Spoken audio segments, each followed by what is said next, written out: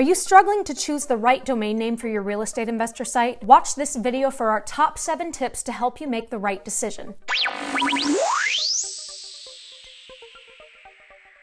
For the best marketing and tech advice for real estate investors, be sure to subscribe to our channel and hit the bell to be notified every time we release a new video on Mondays. I'm Lee with the marketing team, and here at BlackBook, we register a lot of domain names for the thousands of real estate investors that we serve with our software. And one of the questions we get asked most often is, how do I choose the right domain name? Well, by the end of this video, you'll have our top tips to help you make that decision with confidence. Tip number 1 is to make it easy to type.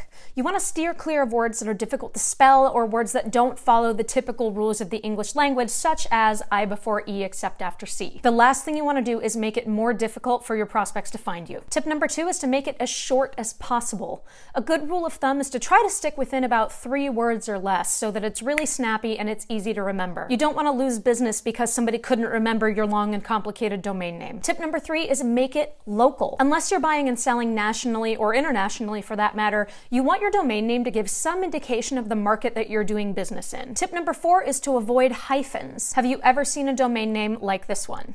It looks spammy and amateur, and you just don't want to be that guy. So quick question, what has been your biggest roadblock in choosing a domain name for your real estate investor site? Let me know in the comments below. Tip number 5 is to register the .com and forget about the rest of it for now. When your real estate business really gets rolling, you can go ahead and think about registering things like the .net, the .org, the .ninja. Yes, that's a real thing. But for right now, you want to just go ahead and stick with the most common extension that people are used to looking for when they go online, and that is, of course, the .com. Tip number 6 is to use keywords.